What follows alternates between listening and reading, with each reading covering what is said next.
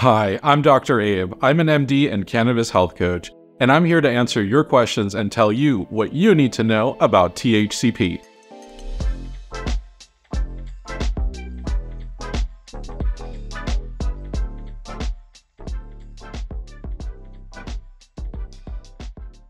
THCP is one of the newest, hottest, and most potent cannabinoids in the hemp space. Definitely one you need to be careful with. THCP, or Tetrahydrocannabiphorol, is a fancy name for a THC molecule that has 7 carbons on its tail. The regular delta-9 THC that you find in cannabis only has a 5-carbon tail. But this simple 2-carbon difference makes a world of a difference in terms of effects. Basically, if you think of THC as a hammer, then THCP is more like using a sledgehammer to do the same job.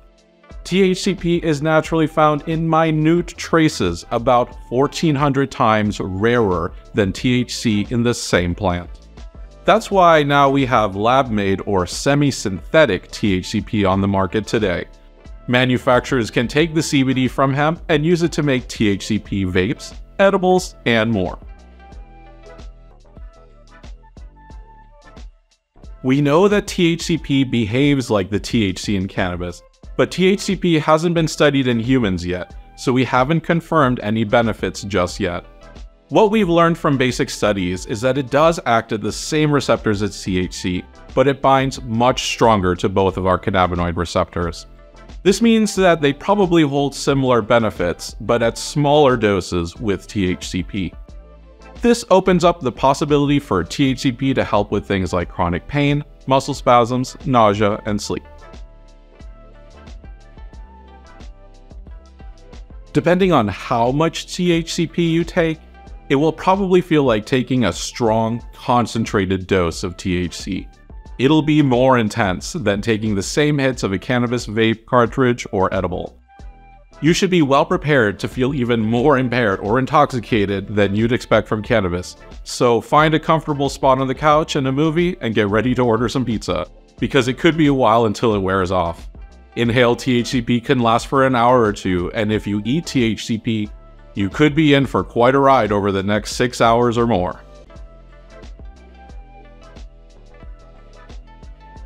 Yes, very high. The reason you need to be so careful with THCP is because it will make you feel noticeably higher at even a smaller dose than cannabis. The first paper on THCP in 2019 estimates that it takes about half the dose of THCP to get the same effects from natural THC in cannabis. Along with this mood boost, you may notice yourself feeling more hungry or tired.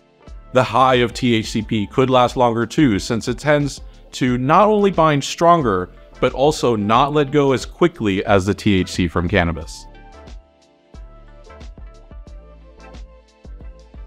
My favorite phrase from medical school is, "The dose makes the medicine and the poison."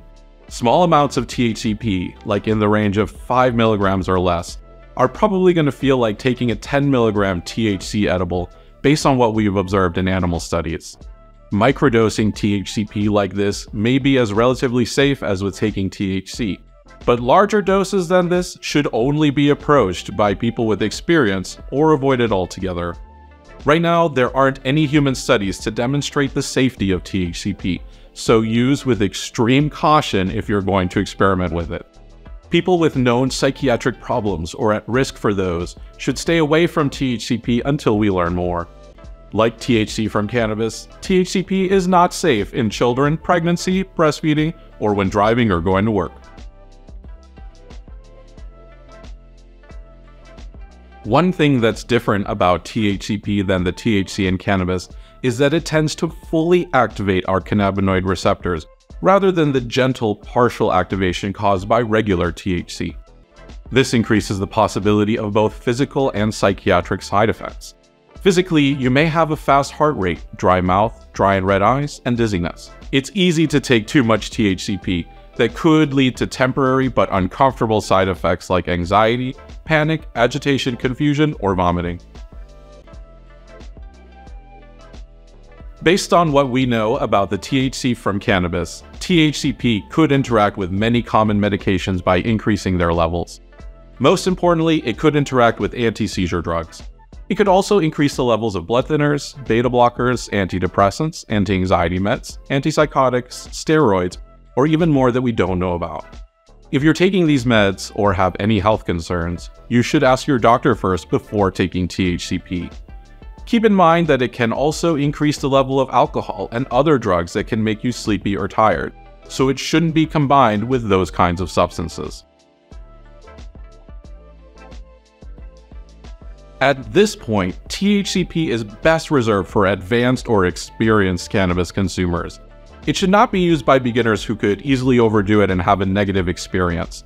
If you've been using cannabis for a while, have a high tolerance, fast metabolism, or you just want to experiment with something new, then nowadays you have the right to try THCP for yourself.